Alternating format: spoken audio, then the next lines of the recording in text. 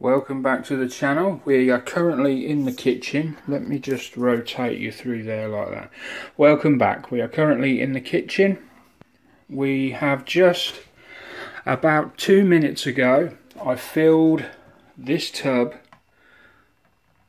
with about that much bleach.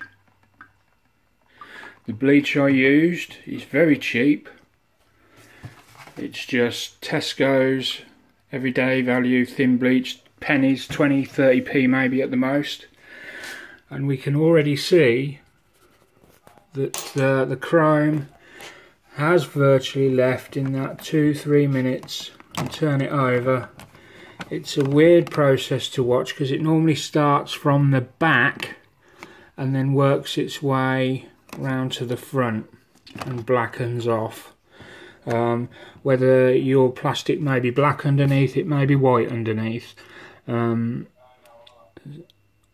just need to wait and see. So the process is very simple. Sorry about the messy cutlery there. The process is very simple, and that's what you need to do when you get these chrome parts that don't look very realistic.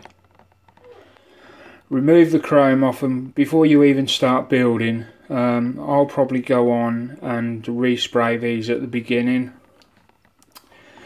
Put them all separately, spray them chrome, and then let them cure for a good few days before I use them.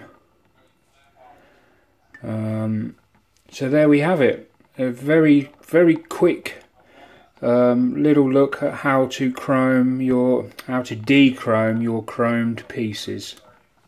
Thanks for watching.